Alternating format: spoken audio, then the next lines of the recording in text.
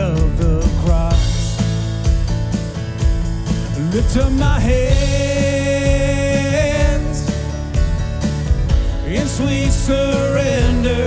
Lift up my voice to worship you. Give you my life. Fill me completely. Let your name be always on my lips.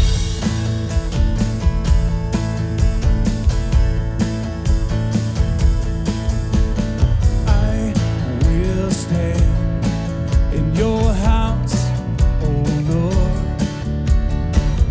and I will sing of your great love.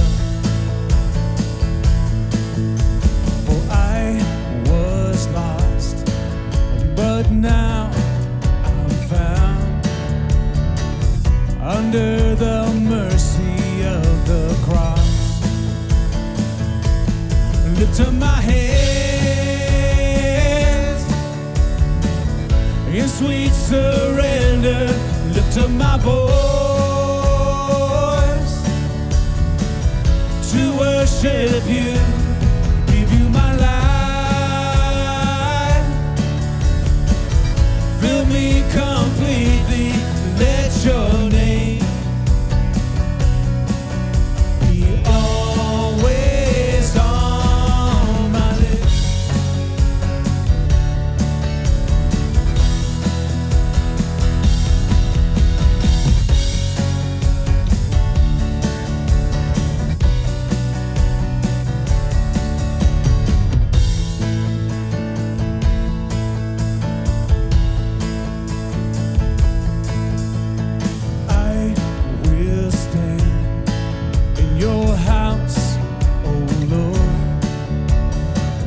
And I will sing of your great love.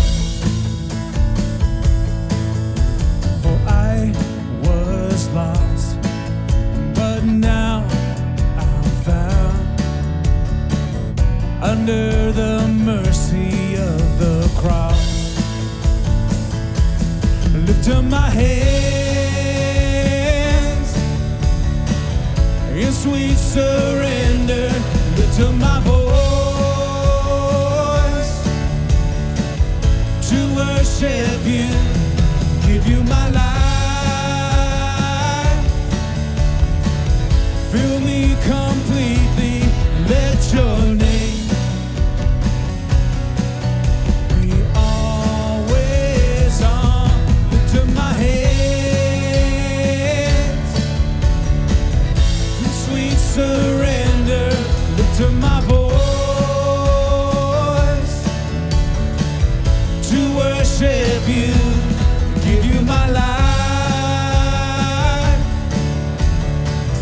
Fill me completely. Let your name be always on my lips.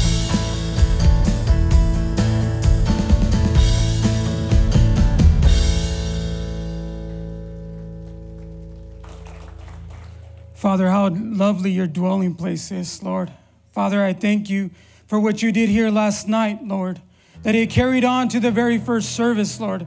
And I pray that we would respond and in this service, Lord, to your sweet love, Father, that we would surrender to you, Father, for what you're doing, Father, for what you're accomplishing in this church, Lord.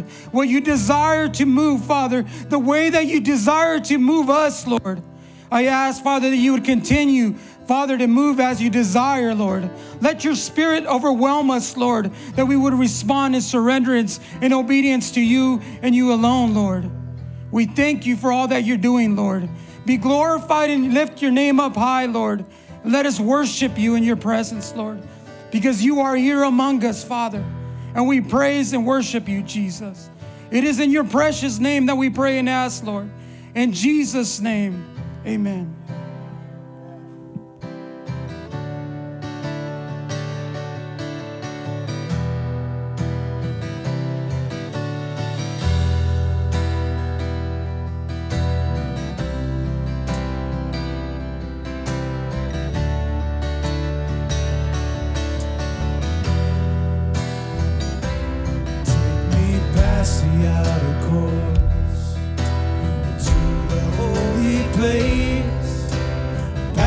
brazen altar. Lord, I want to see your face. Pass me by the crowds of people, the priests to sing your praise. I hunger and thirst for your righteousness, but it's only found in one place. Take me into the holy of holies. Take me in by the blood of the Lamb.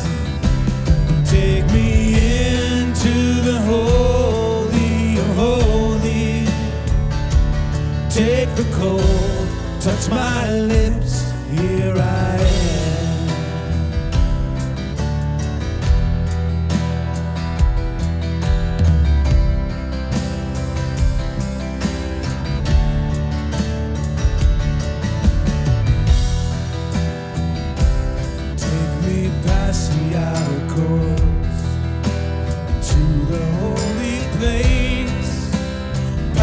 Brazen altar, Lord, I want to see your face. Pass me by the crowds of people, the priests to sing your praise. I hunger and thirst for your righteousness, but it's only found in one place. Take me into the holy of holies. Take me in by the blood of the Lamb.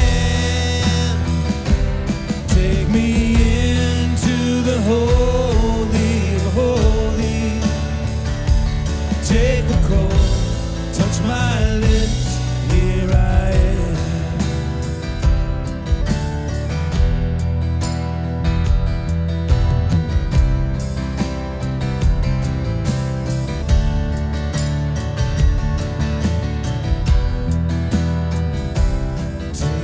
Past the outer courts, into the holy place, past the brazen altar.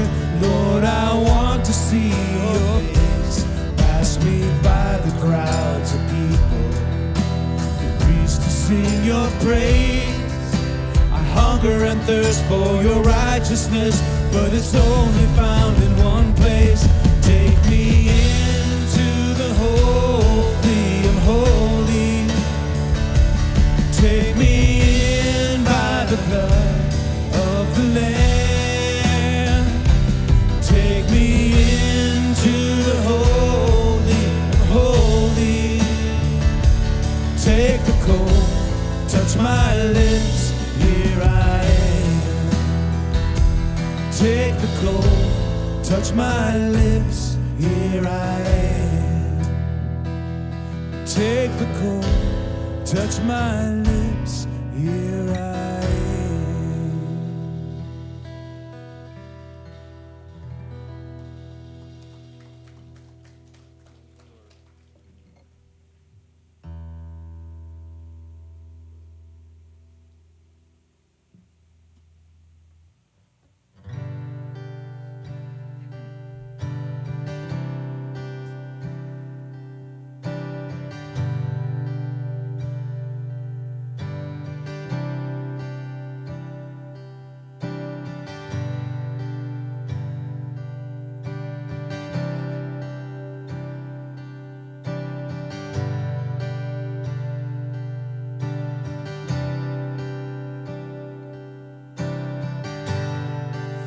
Worthy of every song we could ever sing,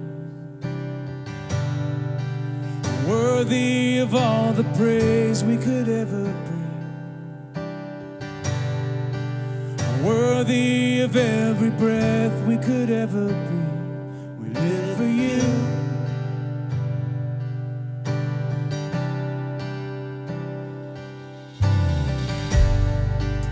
Jesus, the name above every other name. Jesus, the only one that could ever save.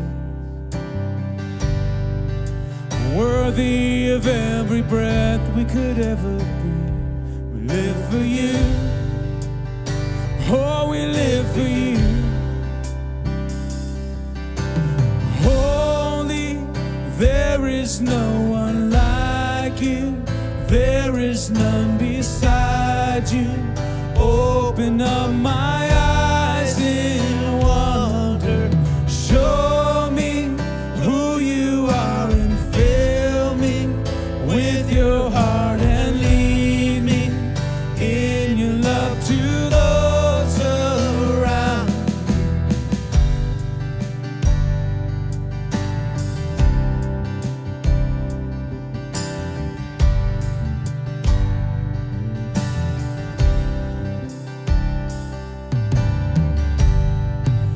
Worthy of every song we could ever sing, worthy of all the praise we could ever bring,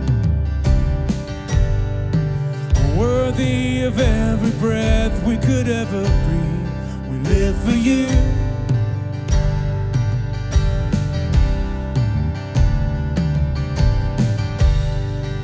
Jesus, the name above every other name. Jesus, the only one that could ever save. Worthy of every breath we could ever breathe. We live for you. Oh, we live for you, God. And holy, there is no one like you. There is none beside you. Open up my eyes in wonder. Show me who you are and fill me with your heart and lead me in your love to those around.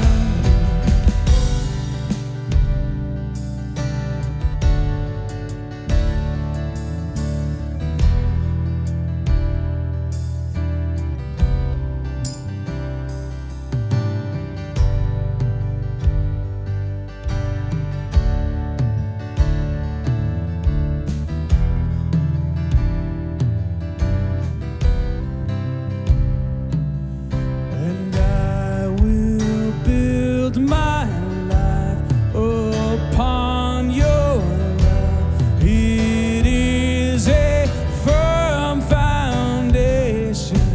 I will put my trust in you, oh Lord, and I will not be shaken.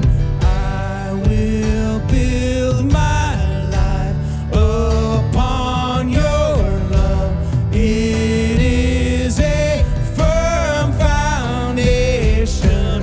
I will put my trust in you, oh Lord, and I will not be shaken. Holy, there is no one like you. There is none beside you. Open up my eyes in wonder.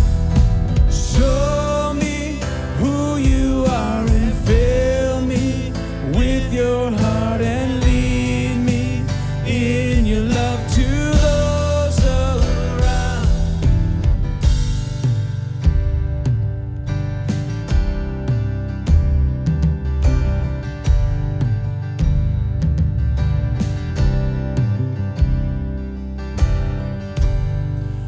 Worthy of every song we could ever sing,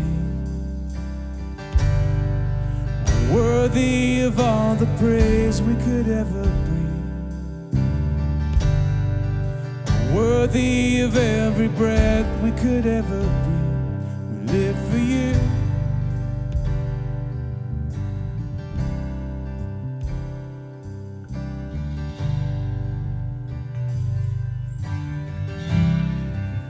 Lord, make it true in our lives, Lord. Lord, we commit to live for you this morning, Lord. We pray you would fill us with your breath, Lord, that you would fill us with your life, that you would fill us with your spirit, that we would live for you tomorrow, Lord, that we would live for you this year, God. That you would move in us and that you would move through us, Lord, that you would accomplish your plans and your purposes, and that we would be surrendered in peace Lord, to what you're doing in us, Lord. We thank you for it. In your name, Jesus, amen. Amen. Have a seat. Hi. Happy New Year. Hey, thank you very much. I kind of forgot it was New Year, first service, but I remember now. Hey, youth, thanks for standing against the back wall. You guys kind of remind me of myself in grade school. Hey, go stand against the back wall, kid.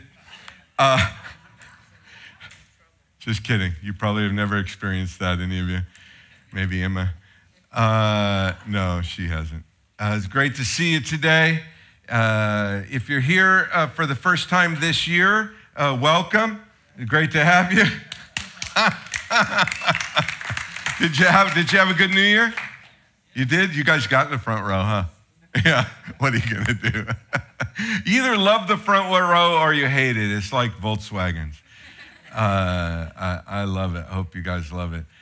So we have a couple things I forgot to tell everybody first service, so I'm trying to commit to not this service. First of all, in the back is a quilt for Janet Langevin. Janet's been a near and dear friend and family member here forever, as far as I know. At least, I don't know, 13, 14 years, I'd say, right? Maybe 15 years. Anyway, been a long, long time, and she is in a really, really difficult physical and kind of mental, physical, becoming mental condition. She's in a rough spot. She really needs your prayer, so there's a long story about her on the back. At the prayer quilt, if you're not familiar with the prayer quilt, it's the Covered in Prayer quilting ministry, and you go back there and finish the quilt by praying and tying a knot in the quilt. So be sure and do that, and the ladies will deliver that to Janet ASAP, probably today. Next is men's breakfast this Saturday. My son David is going to be speaking, and if you know me, if you think I speak directly, I am genuinely, like Mr. Rogers compared to my son. He brings the heat, and a couple of tours with the Marines and the SEALs will do that to you, and he will bring the heat on Saturday here. He's going to be not here, but at Marcello's. Not here, Marcello's. Breakfast pizza at Marcello's, all right? Take everything you like for breakfast, put it on a pizza crust, and cook it. It's a custom deal that John does for us down there, so be there at 8 o'clock Saturday, and David will be teaching on No Brother Left Behind. Oh, last night. Wow. Were any of you young enough to be here last night? Okay, all right. You guys, how was it? It was out of control, right? It was out of control. All right. Bree and Stephanie were here. The rest of you, no, you're too old. Sorry. Last night was our first Saturday night young adult service. Hey, Anthony, we were here. Dude, you didn't raise your hand. Come on, bro. Humble. No, it was out of control. Oh, you're cold. It was out of control here last night, 18 to 35-year-olds, and the room was pretty full. It was really, really a great group, just really great worship. Grant Shaw brought a great gospel message, and we got to get him a key because ultimately we had to kick him out of here at about 10:30 or something. But you're welcome here if you fit the age range. So we're really trying to limit it because they do it all. It's like no old people telling them what to do, just Jesus. And a few of us standing in the back. But this ministry team, Proclaim ministry team, is really lighting this place up. Started last night. You don't want to miss it. Tell somebody. Be here this Saturday for that. And I think that's it, right? Did I miss Lisa's not here? Manny, was that everything I missed first service? All right, we're going to let you give. Let's pray. Lord Jesus, we thank you for your miraculous provision. We thank you for your provision in each of our lives personally, Lord. And we thank you for your miraculous provision for this ministry. Lord, we are left in awe. Lord, with a burden of responsibility because you've done so much in such a small place. And you've impacted so many lives, and Lord, your word has gone out so far, and Lord, you are raising a banner for the glory of your own name in this place, a light in the darkness that's shining brighter and brighter. And Lord, you call us to be part of that. And as we give, we are, Lord. And Lord, you've done so much, and you have so much more to do. We thank you for this incredible property, Lord, for your provision to be here, to continue to be here. We pray, Lord, for the planned growth here this year. We just pray you would continue to accomplish your plans and your purposes, Lord, that we would continue to follow hard after you and be amazed by what you're doing. And as we give, Lord, we give with that attitude, that approach. We're amazed. We're in awe. We're blessed beyond measure. And as we give, Lord, we know it's out of the blessings you've given us. We thank you so much for allowing us to be part of a supernatural kingdom work you're doing in this place and beyond. And we give to that end for your glory, Jesus, alone. And in your name, amen.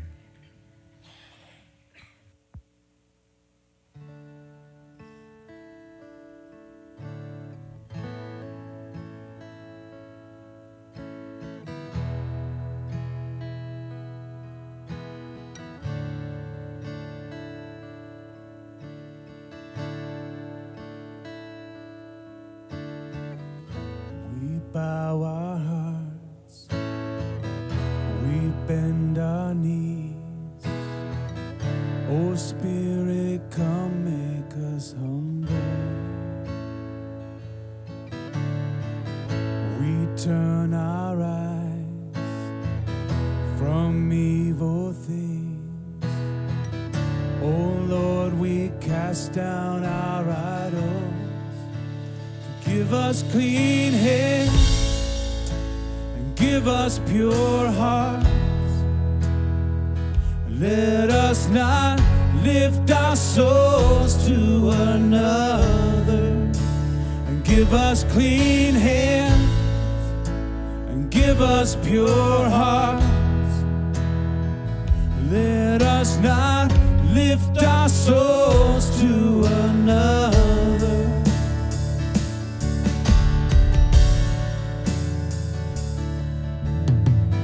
We bow our hearts, we bend our knees. Oh Spirit, come make us humble. We turn our eyes from evil things. Oh Lord, we cast down our idols. So give us clean hands, give us pure hearts. Let us not lift our souls to another. And give us clean hands, God, and give us pure hearts. Let us not lift our souls to another. And God, let us be a generation that seeks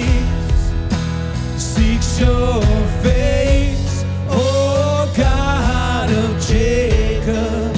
And God, let us be a generation that seeks your face, oh God of Jacob. Give us clean hands and give us pure hearts. Let us not lift our souls to another. And give us clean hands, Lord, and give us pure hearts. Let us not lift our souls to another. And God, let us be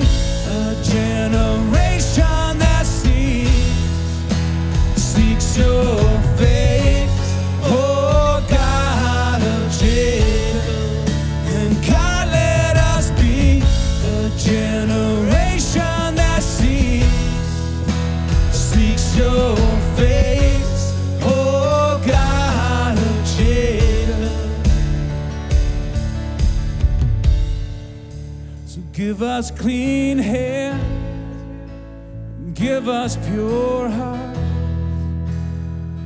Let us not lift our souls to another. Give us clean hands and give us pure hearts. Let us not lift our souls to another.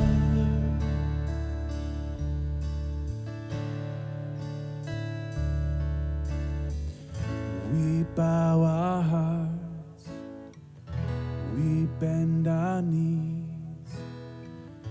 Oh Spirit, come make us humble.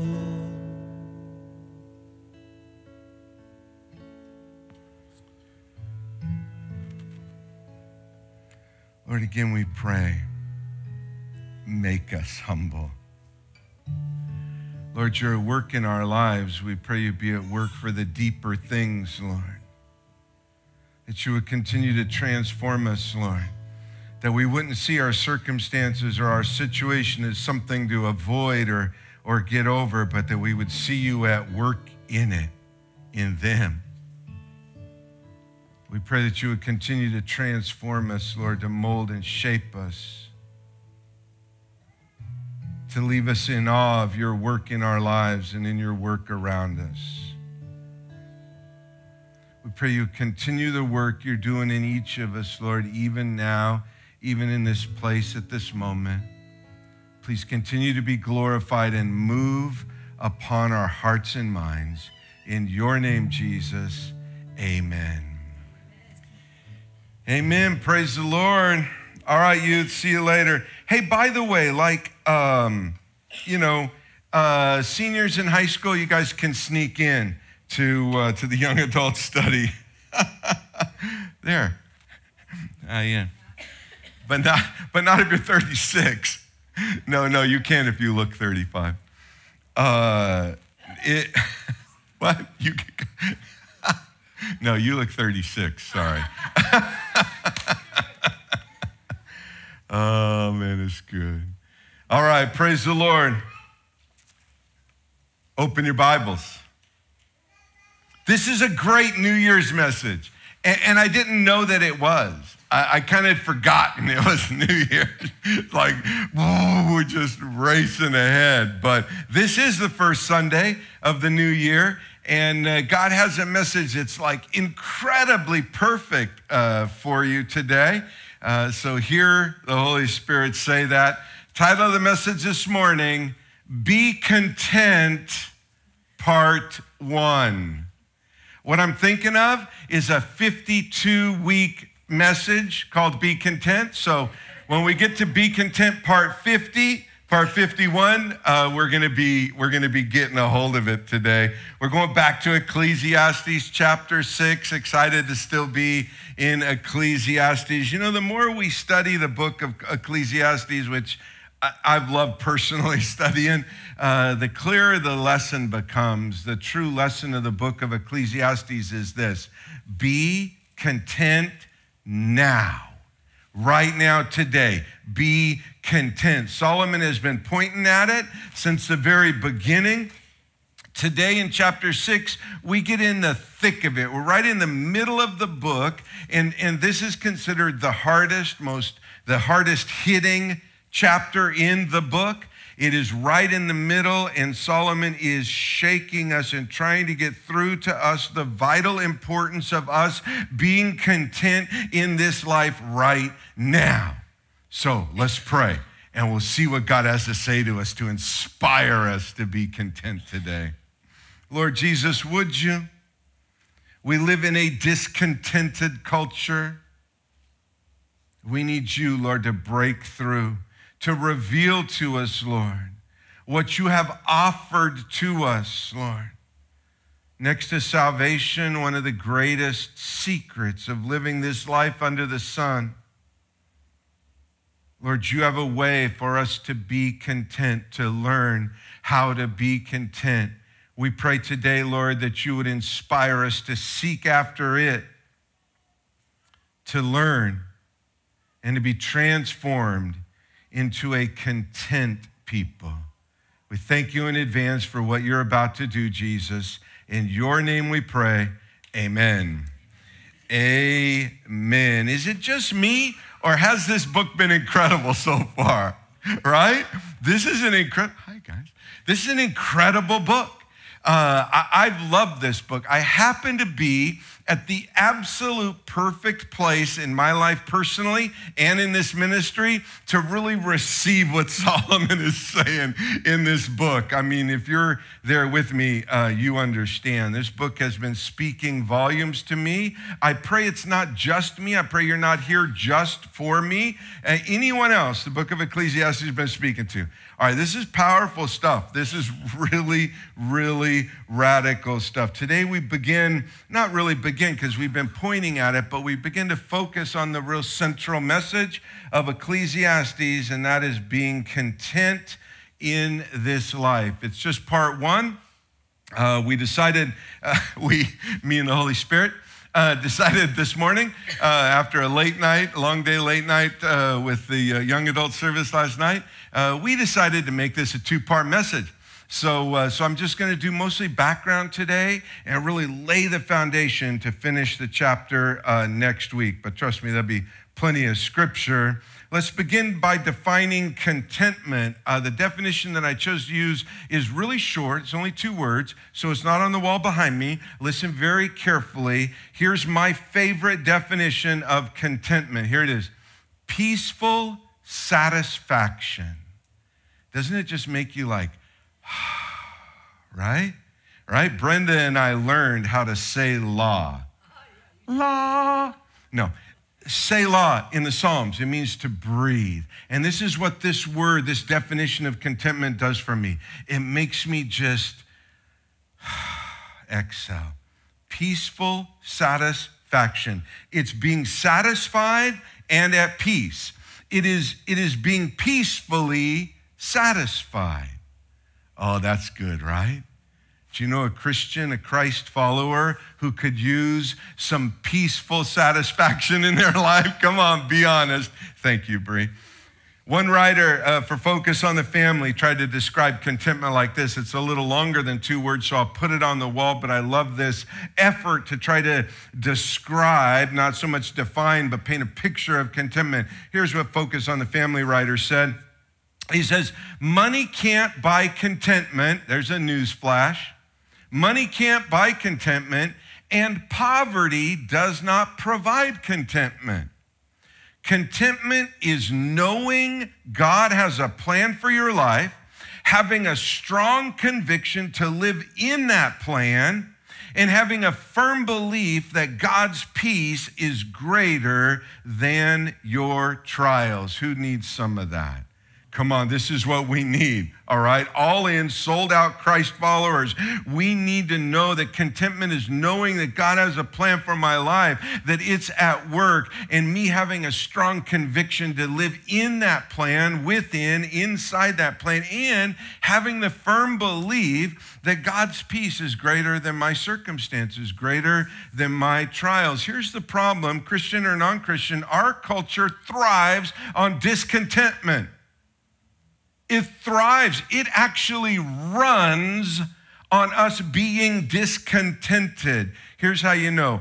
All advertising, and really I wrote most, but it's all advertising is based on this principle. First, you make someone discontent. You make them discontented in your ad. It only takes 30 seconds to do this because we're trained so well culturally. We get discontent really fast. You make them discontent with what they have and where they're at in life, and then you promise them, you convince them, and you use a pretty woman if you have one available, especially if you're selling cheeseburgers. That's the connection. You convince them that they will be content if they buy whatever you're selling. Right? You convince them that they're discontented now and that all they have to do to become content is buy what you're selling. Our entire culture runs on that false logic. We buy what they're selling to us all day long. We either buy it physically, tangibly, like if we can, we actually buy it, or we at least buy it in our hearts. What I mean by that is we say, yeah, that's right.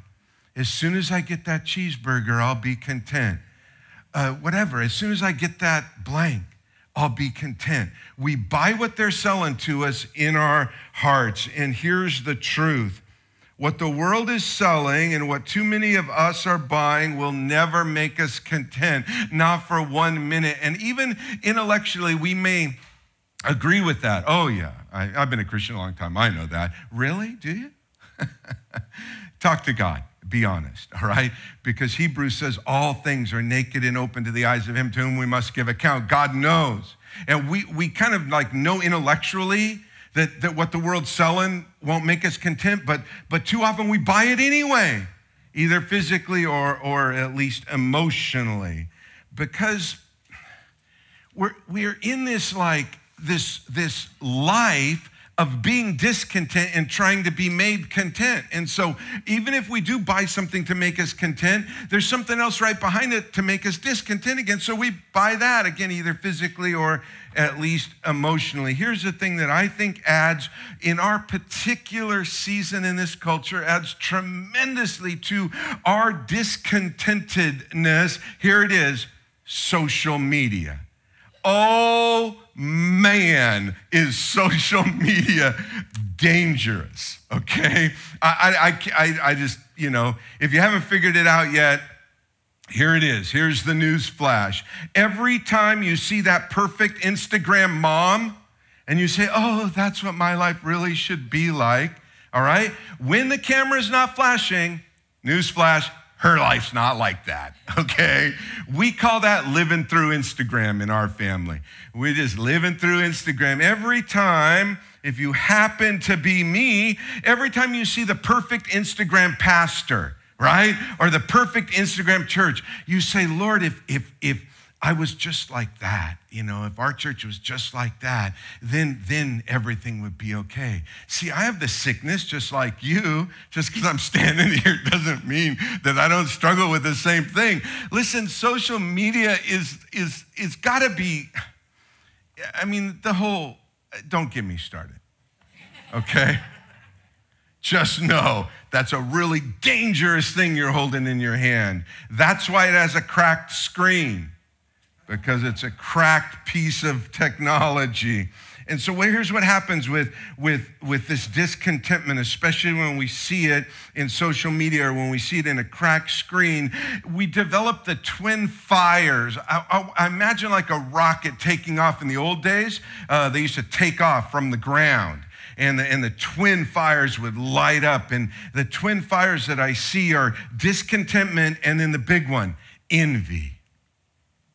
And you mix discontentment with envy, and you have guaranteed life destruction about to lift off the launch pad. And our world functions at a base level. Our culture functions at a base level. And so we're driven to acquire more, and what they say, we're driven to look like they say we should look. We're driven to become what they say we should become. And then finally, when we're done and it's all over, we're left burned out literally on the ash heap of life. And we're looking back and saying, what have I done? What was I chasing? Why did I do all of that? To a very large extent, that's exactly where Solomon is. And it's a good thing for you and I that he is. Solomon had chased more, acquired more, became more, achieved more, experienced more than all of us in this room times 1,000 times 1,000. We can't grasp how much this man chased and won, how much he acquired and attained, and how much influence and power and wealth. And in Ecclesiastes, he's looking back on the ash heap of his life and saying, what was it for? What's it all mean? Why in the world did I do all of that? And so if the wealthiest, wisest man who ever lived has gone through this and is left on the ash heap of his life looking back in regret, then we have the opportunity to learn from his life of mistakes and not repeat them ourselves. This is the good news. This is why Ecclesiastes is in the Bible, and this is why so many of us are afraid to deal with Ecclesiastes. Like, yeah, I don't get that book, you know.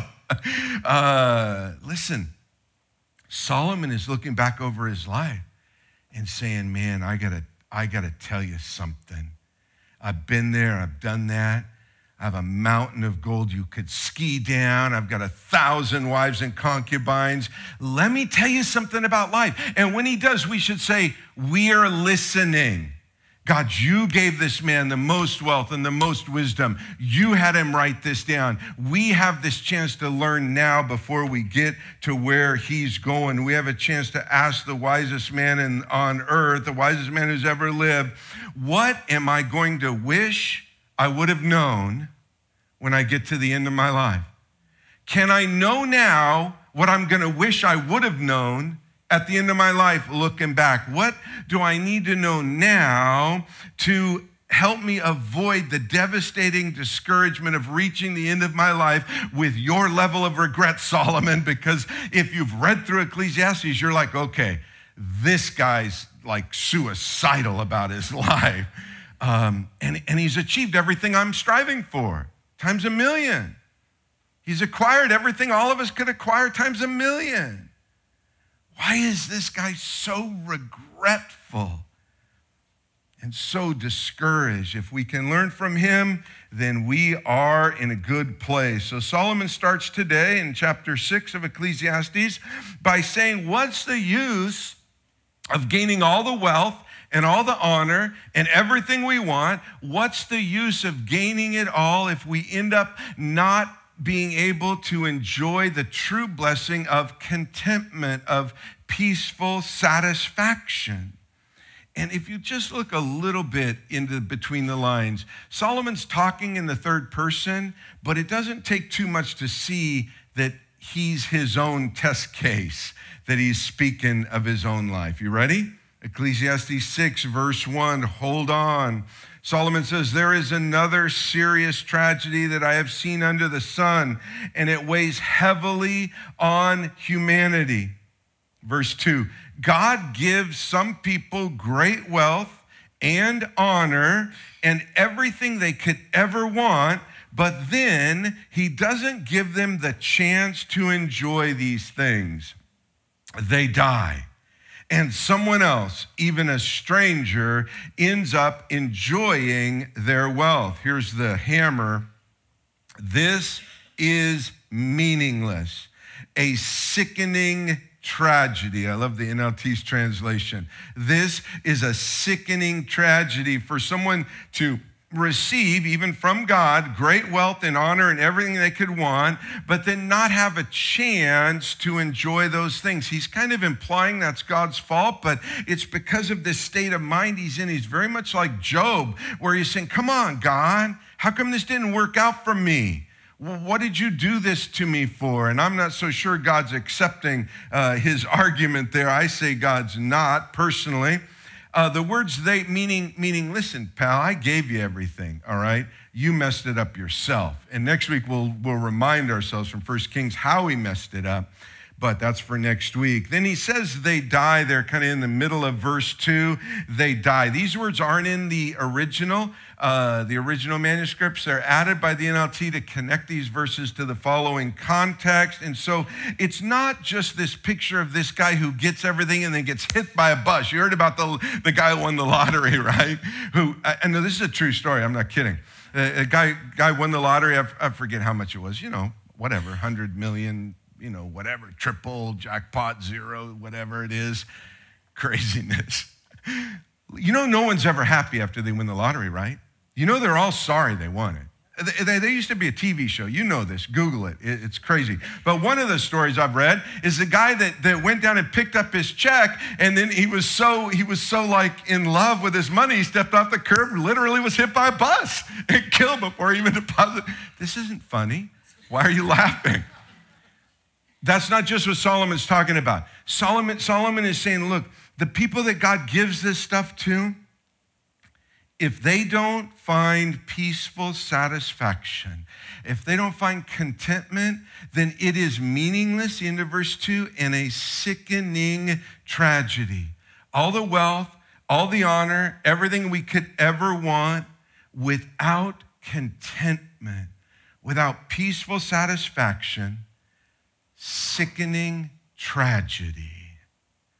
If you were Solomon and you had all the great wealth and the honor and everything that he had, and you realize at the end of your life, at your old age, looking back, that all that you've acquired and all that you've done and all that you've accomplished, that you've never actually found contentment in that. Because aren't we always thinking, well, contentment's coming. Contentment's coming. I just got to buy what they're telling me to buy. I just got to be what they're telling me to be. I got to look like what they're telling me to look like. And so you go through your whole life, and even if you accomplish it, it's not one brass ring. It's like the gymnastic rings, you know, that are all in a row, but they never end. And you keep grasping the next brass ring, right? And then at the end of your life, you look back and say, what have I done? You end up devastatingly discouraged. That's where Solomon's at. He's already made it clear very, very many times. We've seen it throughout the book as we surveyed the book in our, I think, second message, that material blessings from God in and of themselves will never bring contentment. We just read in our last message, Ecclesiastes 5:19, it's on the wall. This is our last Ecclesiastes message. Solomon says, and it is a good thing to receive wealth from God. That's great. Praise the Lord. And the good health to enjoy it. Praise the Lord. But here's the catch. To enjoy your work and accept your lot in life, this is indeed a gift from God. This is a reference to being content, to enjoy what you do, to be doing what God made you to do and to be enjoying it. And this accept your lot is to us, we interpret it or define it a little bit different. It means to be content with what you're doing. It means to be happy, to get up in the morning and say, praise the Lord, I get to do what God made me to do. I get to do what God's given me to do. This is my place. This is where God's created me to be. This is the plan he's laid out for me, and I get to go do it today. I am peacefully satisfied. I am content with who God is in my life and what he's given me and what he's given me to do. You see it? Oh, that's really good. So some of you would say, yeah, try me. I'll take that lottery gamble. Okay, give me a shot. I'll be content with all that money. That's all I need is money. The only problem in my life is money. Listen, the only people who say that are people who have no money. The only people who think that the lottery is actually a win, you know, that winning the lottery would actually be good, are people that have never experienced wealth. Anybody that I've ever known that's experienced true wealth would disagree 100% that wealth brings any sort of contentment, any sort of peaceful satisfaction. In fact, it's quite the contrary. I've had a chance to get to talk to, not, you know, through my family, and it's kind of a long story, but anyway, an heir to a big, I won't say the name, but anyway, a big, you know, whatever, long 100-year, 200-year, whatever, food company. And he's a wreck. And so they asked me, hey, Dave, will you call him and just minister to him? Yeah, I'll call him. You know, which house in which country? Where's his Learjet? You know, just give me his number. And he can't sleep at night. He doesn't know who his friends are. You know, like he has one friend, it's a family member. I mean, he's probably got others, but he lives on the edge all the time. And he's got more money than all of us combined, times 10, will ever be able to spend if we spent as much as we could spend every day for 100 years. And he can't even lay down at night and sleep. He has no contentment. And so I tell him about Jesus. And I don't ask him for money, because that's what everybody does to people who have money. if you find somebody who's truly wealthy and ask them, if I spend my life fighting and scratching and kicking and climbing the ladder and grabbing the brass ring and I get the money you have, will it make me content? They'll be like, you foolish child. No, it will not. So why do we think it will? I'll tell you why, because the culture's convinced us it will. The culture is lying. It is lying. Contentment is about being peacefully satisfied with what God is doing in your life right now and who God is in your life right now and where he has you in your life right now. You saying, okay, God, it's you and me. It's okay. I'm getting up. I'm doing what you called me to do. I'm at peace, even in difficult circumstances. I can promise you this. This is what Solomon is trying to get across to us young, foolish Christ followers. He's saying, look, if you can't learn to be content now, you will never be content wherever God has for you in the future. If you can't be content right now where you're at, then whatever God has planned for you in the future, you won't be content there either. Because no outside circumstance or situation is going to make you content. Contentment is an inside job. That's what Solomon is trying to get across to us. That peaceful satisfaction with life comes from the inside. Are we learning that? This is a really big question. Are we learning to be content? Think about it.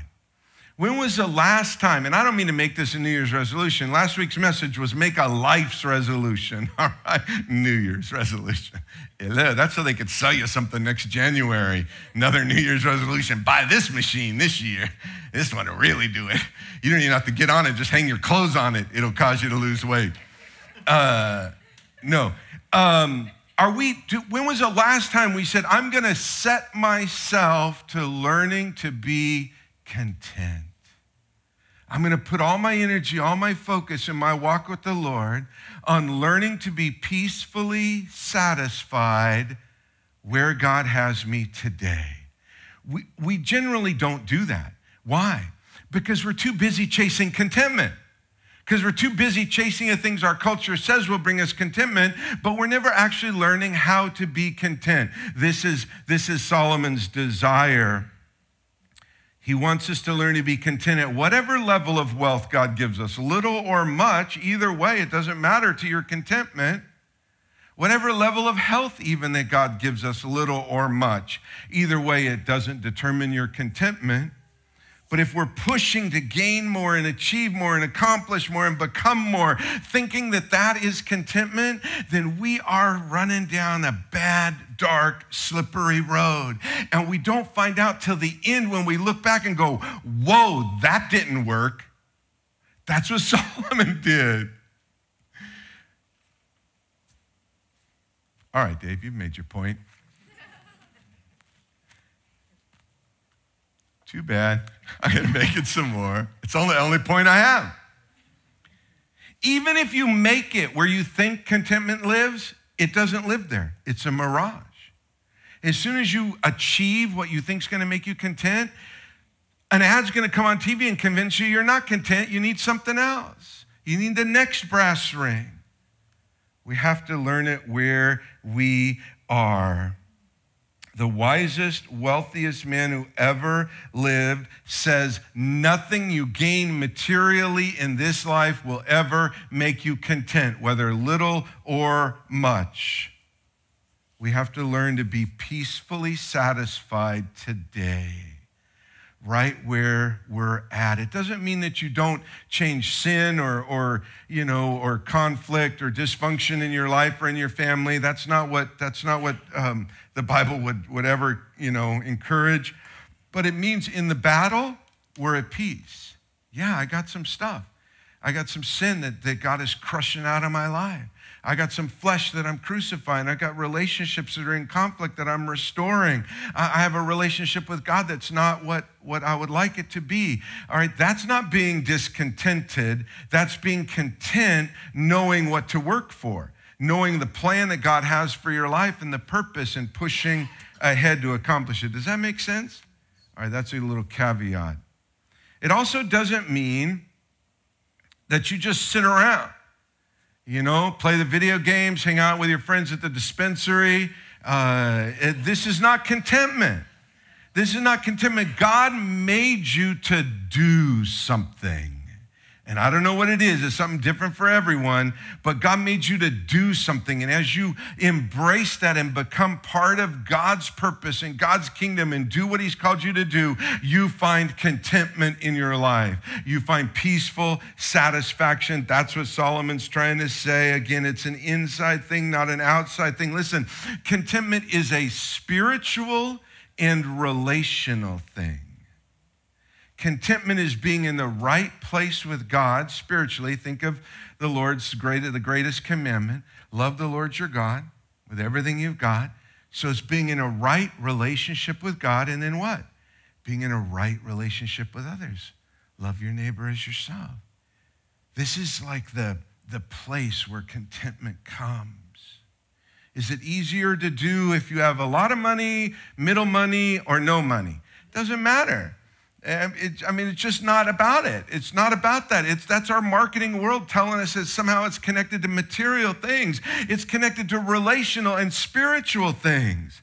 And when we're right spiritually and right relationally, we're at peace with where we're at. And we accept that God's at work, that we're in his plan, that he does have a plan. We're grateful for what he's doing for us today, and we're trusting him for what he's got for us tomorrow. Everything is okay. Right? It doesn't mean there's no trials. Jesus promised there'd be tribulation. It doesn't mean there's no conflict.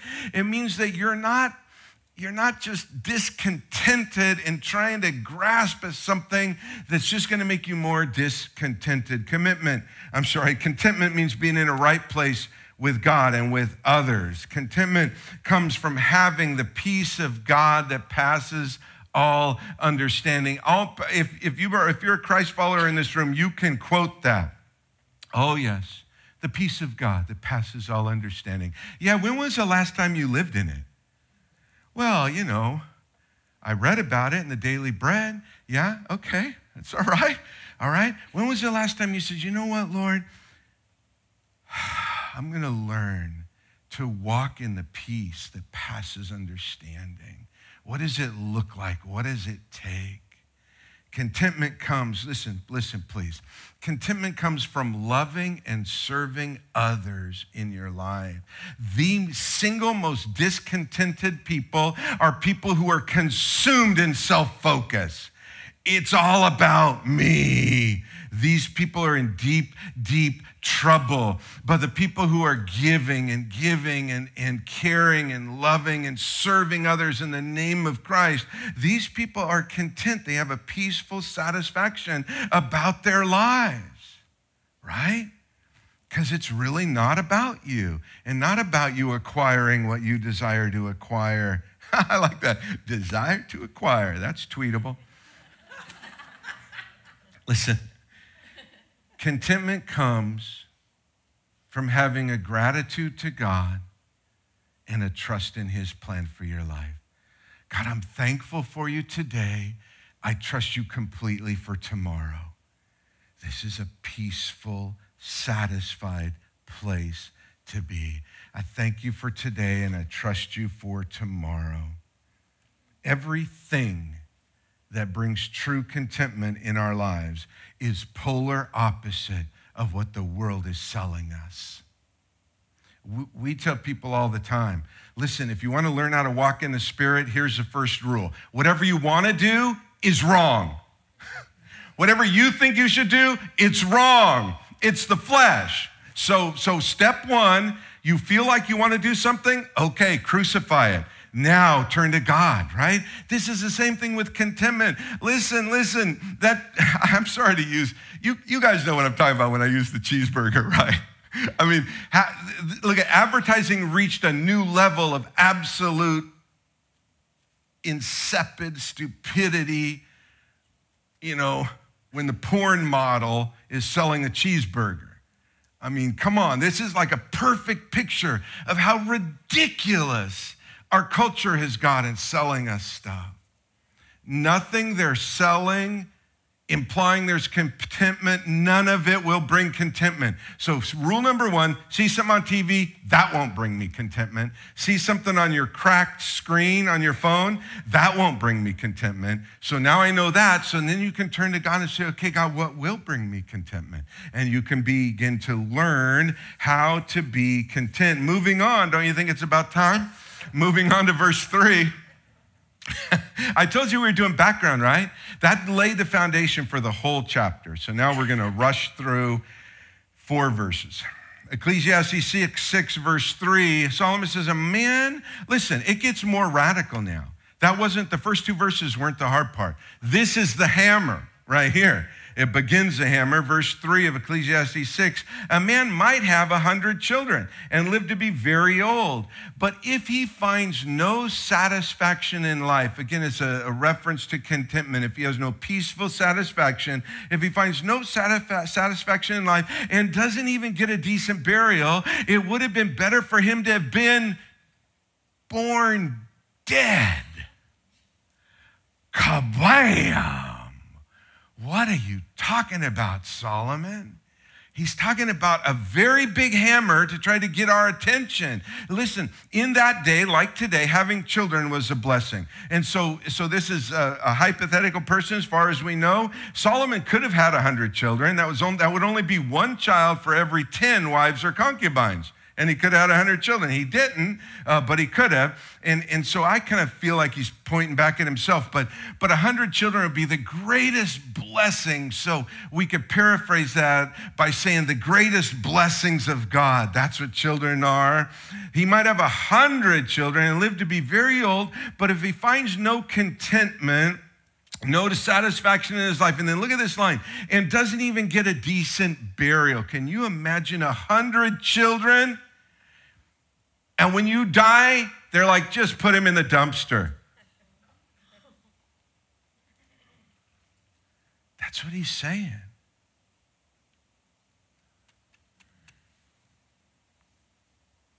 Would have been better for him to be born dead.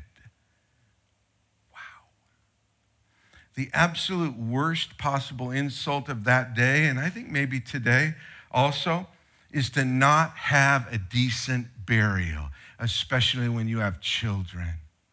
But I think that Solomon might have been worried a little bit about a story I heard one preacher tell that was true. It's not a setup for a fake illustration, a true story. Young preacher goes to his first funeral, doesn't look like a preacher. He's wearing his dad's suit, you know. All young preachers starting, like, really? Take the suit off, okay? But anyway, not everywhere, but so this young guy, this preacher goes to this funeral. He's young. He sees a group of guys standing over there, and the family says, oh, those are his co-workers. He was their boss, the person who had passed away. And so he walked over to this group of men, and he says, thank you for being here to honor your boss. And immediately one of them spit on the ground and said, honor him. We're here to make sure he's dead. Right? So it didn't work out great for him as far as a decent burial goes. Yeah, I think he's dead. You check him. Make sure. Right? This is what Solomon is saying. It gets even worse because this imaginary man with 100 children, it's not just that his coworkers, let's say, hated him, but his 100 children did. Why? Well, the implication is because he's chasing wealth and honor and everything that he can gain. And in the end, he doesn't take any of that with him, and he leaves behind a hardcore exhortation, illustration that you and I can live by, but it's not enough. So Solomon goes back to the tool shed and gets a bigger hammer and brings a bigger hammer out and hits us with it again in verse 4. Look at what he says. He says, his birth, now speaking of this man who had all of this and 100 children, his birth would have been meaningless. He's like saying, it would have been better because his birth would have been meaningless. And he would have ended in darkness. and he wouldn't even have had a name, verse 5, and he would never have seen the sun or known of its existence. Here's the killer. This is the double-sized hammer. Yet he would have had more peace than in growing up to be an unhappy man. Are you telling me a man that had the greatest blessings of God, illustrated by 100 children in hyperbole, not only would it have been better off if he was born dead, but he would have had more peace than what he had when he died? That's hardcore. Solomon is bringing it home. He's like, listen, I'm trying to get this across to you. You ever done that to your kids? I mean, maybe you have to your kids, right? Like, come on, just listen to me, please. I've done what you're doing. I've been down this road. Solomon is this times a million. And he's saying, listen, you get all those blessings with no contentment, you would have more peace if you were born dead. Try that on one of your kids. Yikes. All right, that's the knockout punch right there. More peace than dying a discontented and unhappy man. And by the way, at the end of verse 4, where it says he wouldn't even have had a name, your name at that time, even more today than today, was a reference to your character, to who you were, to your history, to your destiny, to your dynasty, your family name. It meant everything. And Solomon says, it would have been better if this man didn't have a name. Right? It's like a scourge on the family. Wow. Solomon's saying, listen, this is what I'm trying to get you to understand. Don't chase what I chased. Don't become what I've become. Don't have the regrets that I have looking back over my life. And then he says, wait, just wait here a minute. He goes and gets another hammer, bigger than ever. This is like, like the Looney Tunes cartoons, right? And they just keep going and getting a bigger hammer and hitting like Daffy Duck or whoever it is. And now the hammer is like as big as a house, right? Here it is in verse 6 right here. Ecclesiastes 6, verse 6, he, meaning this person, might live 1,000 years twice over. That's 2,000 years, but still not find contentment. Even if you chase the brass ring, chase that fake prize of contentment through something outside of yourself, even if you chase it for 2,000 years, you will still not find contentment. And since you must ultimately die like everyone else, well, what's the use, Solomon says. This is the key to the whole book. Whatever you're chasing, thinking there's contentment there, you can chase it for 2,000 years. It doesn't matter. You either learn to be content now or you never will be content chasing whatever you're chasing, thinking it will make you content. It's like that person, this is not true, like the person that asked God if he could live forever and stay on earth. And God's like, yeah, you want to, go ahead. And so he gives him what he asked for, and that night on the way home, he's in a car accident, and people are killed, and he's convicted of multiple murders and put into prison for life. And so he lives forever in prison. You live for 2,000 years chasing some false hope of contentment, you will end up like Solomon after 2,000 years saying, what's the use? We either find it now or we don't find it. Either we learn to be content today or we never will be content.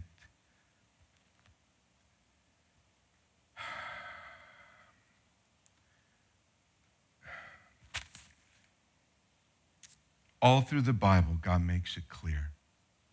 Contentment does not come from outside circumstances, situations, material things, anything that's not inside of our heart.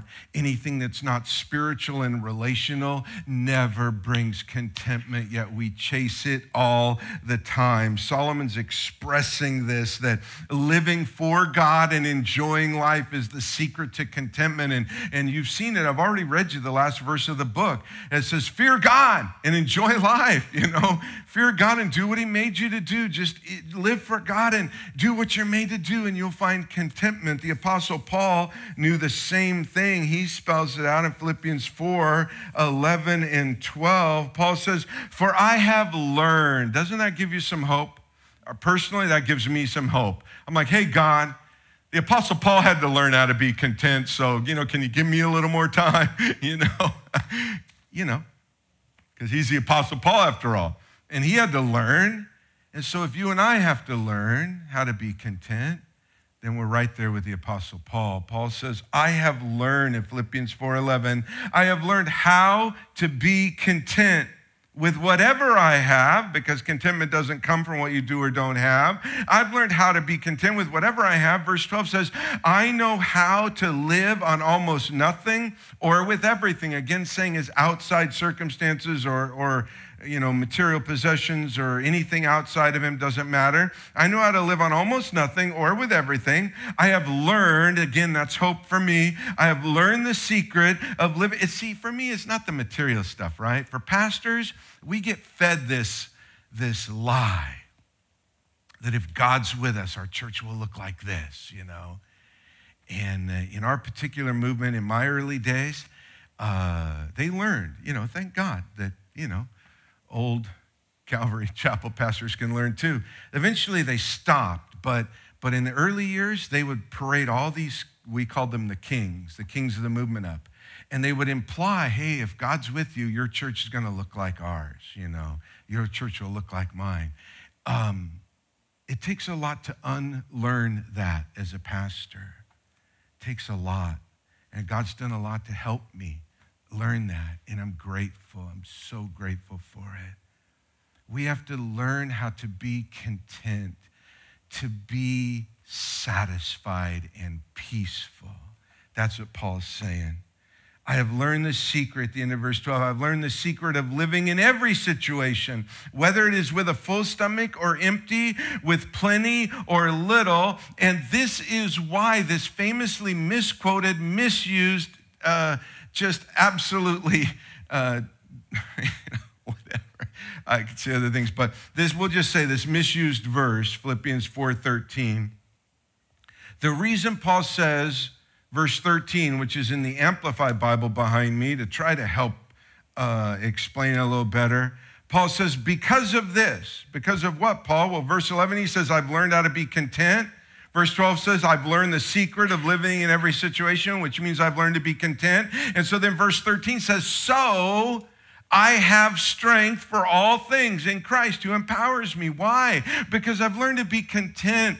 I thank God for today and I trust him for tomorrow. And so if tomorrow brings some difficulty or some conflict or some battle or some lack, it's okay because I've learned how to be content here, and so I'll be content there.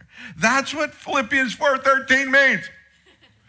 It doesn't mean you can win the croquet match, okay? Whatever. I can do all things through Christ. Stop it. It means that content in Christ, I can face any circumstance, any situation with peaceful satisfaction. We've got to learn to be content. We have to learn how to do it today or we'll never do it. Here is my last tweetable tweet. Twitter's going away, right? But it's just neat to say tweetable tweet. Don't tell Twitter they're going away, but Instagram knows they are. Here's a shortcut to contentment. We're going to talk about it more next week. Here's a shortcut. Number one, be truly thankful to God for your today. Be truly thankful to God for your today and trust him completely for your tomorrow. God, I'm truly thankful for where I'm at today, for who you've made me and what you're doing. And I trust you completely for my tomorrow. And we'll talk more next week how to move in that direction Until then, remember Paul's words to young Timothy, 1 Timothy 6:6, godliness with contentment is great gain. Let's pray. Lord Jesus, that's what we want. We want contentment, Lord. We may not even know. We maybe have been striving and pushing and achieving and accomplishing for so long, Lord, that we just think it's real life. But Lord, we've been deceived and misled. We've been confused and captured. And we're being tortured by the false ploy of the world, driven by the prince of the power of the air. There's something besides you will give us contentment. Now we repent today. Lord, we're sorry. We're sorry for thinking any change in circumstance or situation is going to give us peaceful satisfaction. Lord, reveal to us today, even as we prepare for communion, reveal to us, Lord, that our contentment comes through a right relationship with you and right relationships with those around us. It comes from a genuine gratitude, thankfulness to you for today, and a total, complete trust in you for tomorrow. Teach us, Lord. Teach us to be content. For your glory and in your name, amen. Let's prepare for communion.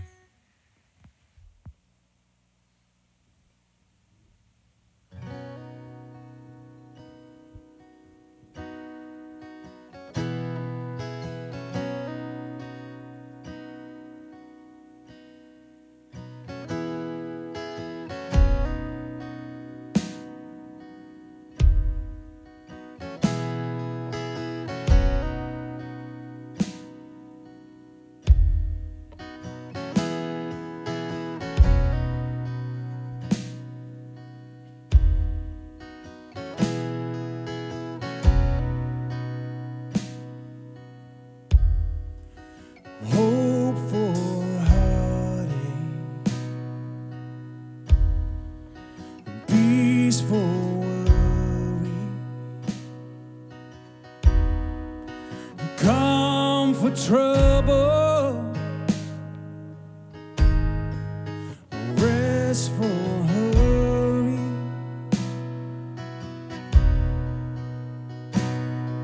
It sounds too good to be true, but it's waiting right here for you. It's already done. It's already done. The love of the Father revealed in the Son. So open your heart up to His kingdom come. Won't you receive what He's already done?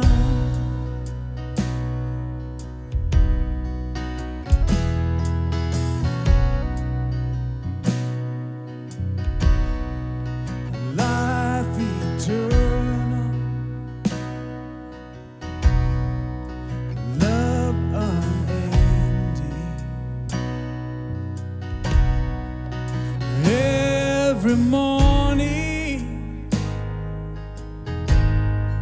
a new beginning. Sounds too good to be true, but it's waiting right here for you. It's already done. It's already done. The love of the Father revealed in the Son. So open your heart up to His kingdom come. Won't you receive what He's already done?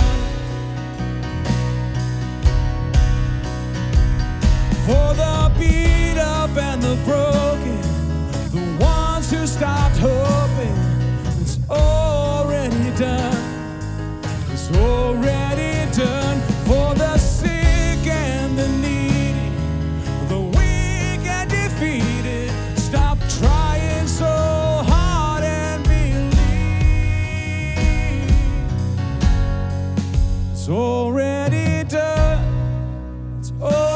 already done. The love of the Father revealed in the Son. So open your heart up to His kingdom come. Won't you receive what He's already done? It's already done. It's already done. The love of the Father revealed in the Son. I'll open my heart up to your kingdom come. Lord, I receive what you've already done. Lord, I receive what you've already done. Lord, I receive what you've already done.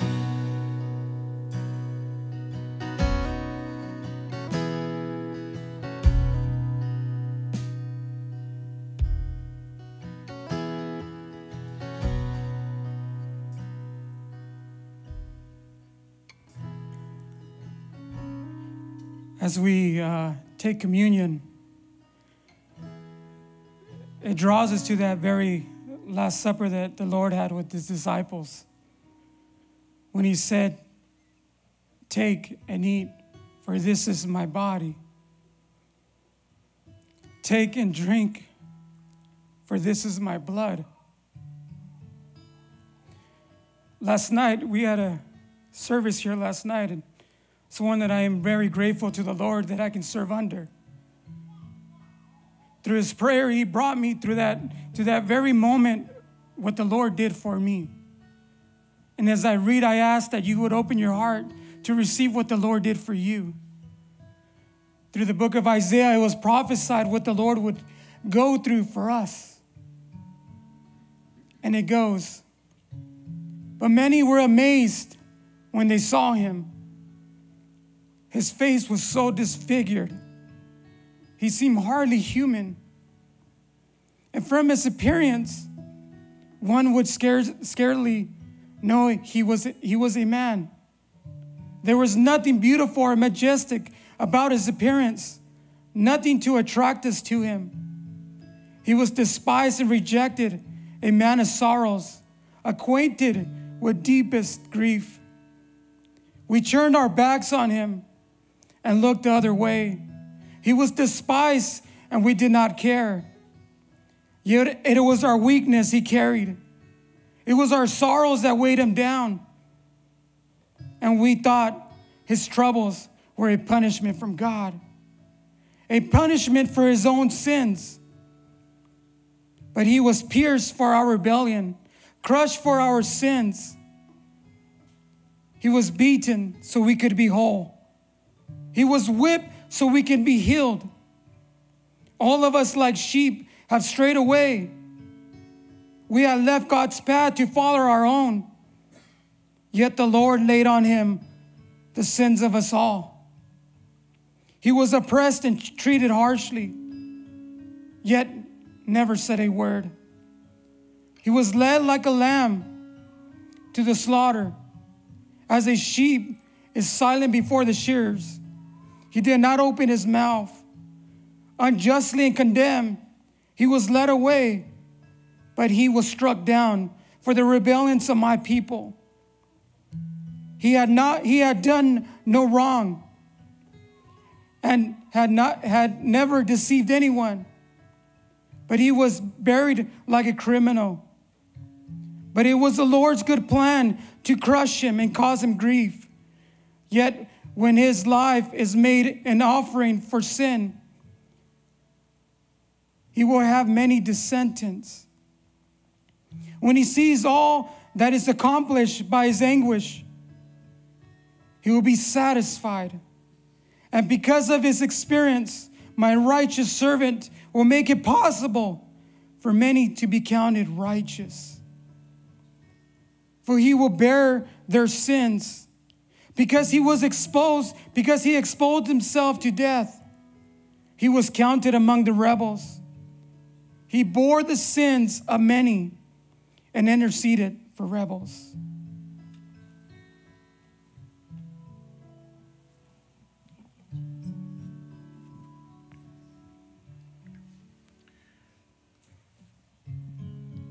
Lord Jesus, as we come to this moment, remembering that moment,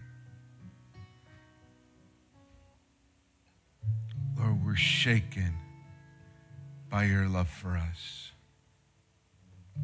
We're overwhelmed that the King of heaven, the one to whom glory and honor is due from all creation, would experience those words for a lost sinner, an enemy, for us. Under your wrath and headed to an eternal separation from you, you became us. You took on our sin. You yourself paid the full wrath required upon it. And in exchange, Lord, you gave us your righteousness. And we did nothing but spit in your face while you were doing it. Those Roman soldiers, they represented us. Those religious leaders stirring up the crowd to cry, crucify him. They represent us.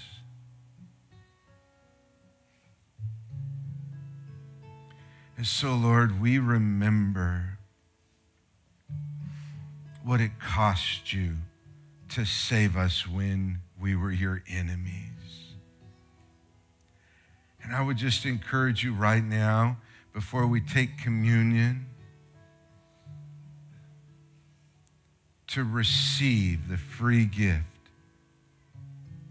of Jesus Christ paying for your sins in your place, to make a way for you to be righteous before God for eternity.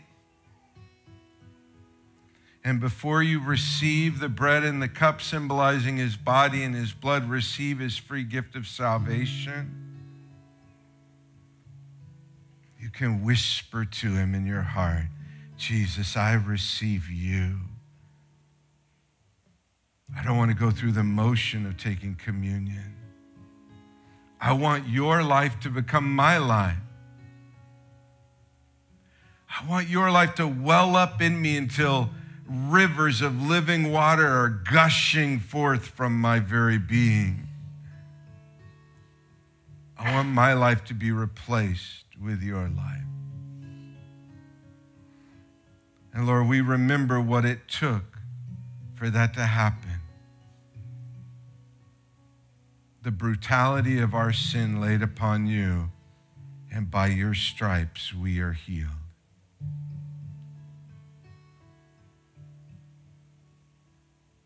As we take the bread, Lord, may it symbolize your life taking over ours. Let's take the bread together.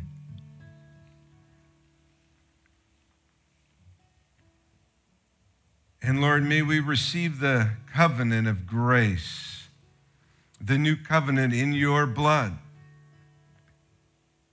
Lord, your blood was shed so that ours would never have to be. You gave your life in our place so we would never have to die, Lord. The wrath due upon our sin was poured out on you so we would never have to taste it.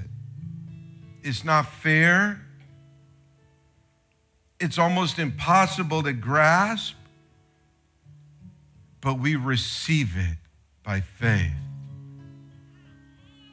And Lord, we'll be eternally grateful for it. We thank you, Lord, for the shedding of your blood for the payment of our sin. And we thank you for the new covenant, Lord. We receive the cup as we receive the covenant of your grace. Let's take the cup together.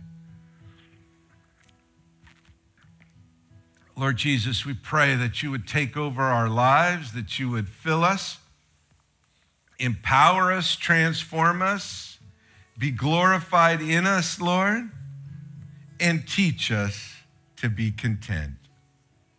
We pray you go before us as we go for your glory and in your name, Jesus. Amen. Amen. Praise the Lord.